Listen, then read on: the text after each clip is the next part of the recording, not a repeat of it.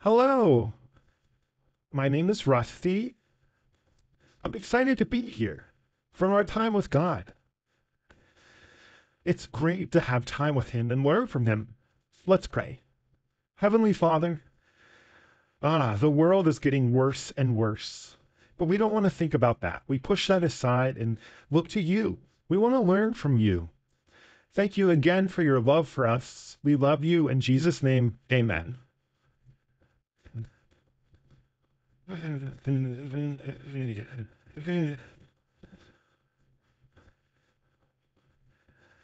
So, what was the first bird that Noah let out of the ark? Do you know? It could be one of two things, a dove or a raven. Do you know which one was first? A raven. That one's right. I hope you're learning something and you're eager about things in the Bible. Okay, so what's next?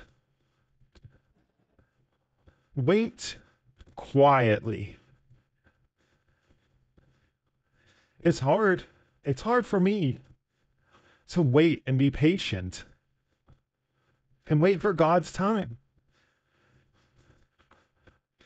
In Psalm chapter 62, verse 5, it says, "My soul, wait thou only upon God, for my expectation is from Him."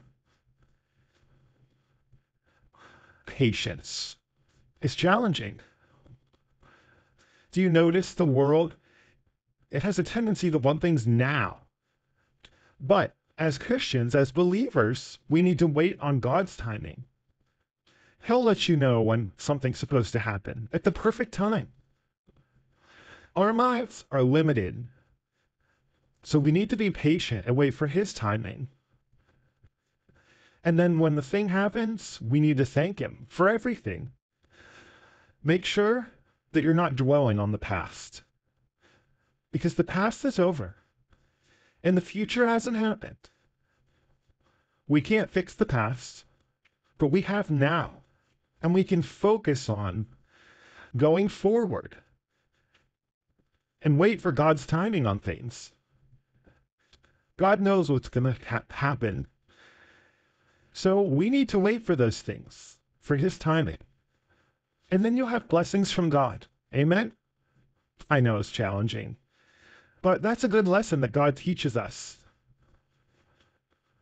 Okay, let's pray. Heavenly Father, thank you, Lord, that you know that waiting on you, Lord, it's hard. But God, you always have perfect timing. We're weak. We like things now. But, Lord, help us to be patient. Teach us to wait for your timing for things to happen. Thank you for everything you taught us today. We love you. In Jesus' name, amen. Okay, I'm excited. Are you excited for Bible trivia? So what's our question today?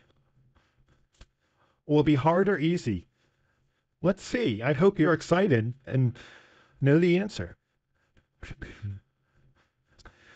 What was the name of Abraham's nephew?